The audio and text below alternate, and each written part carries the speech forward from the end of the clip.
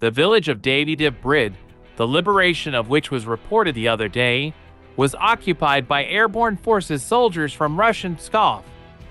This was reported by Russian propaganda Z channels covering this special operation. One Russian propaganda resource assures that the paratroopers promised to keep the village under their control 2 days before the defeat. Fortunately, they failed to do so.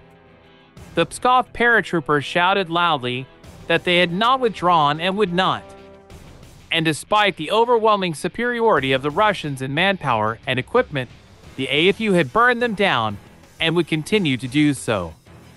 In the end, the battalion of Pskov paratroopers was defeated. The surviving 10% of the battalion fled to Kherson. Overall, the Russians had a collapse of the front in northern Kherson Oblast.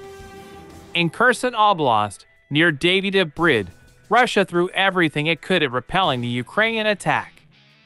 As a result, the Berislav front was bare.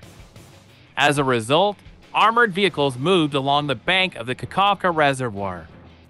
By the way, it is mostly Russian military equipment captured by the AFU in Balaklia.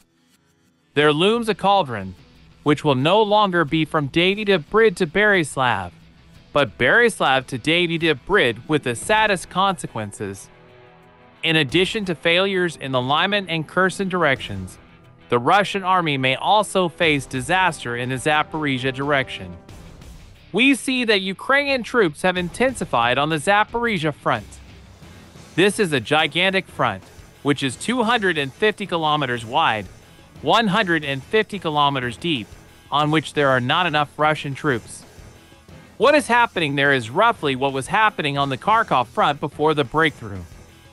HIMARS drive along the rocky roads and rain a deluge of shells on that front.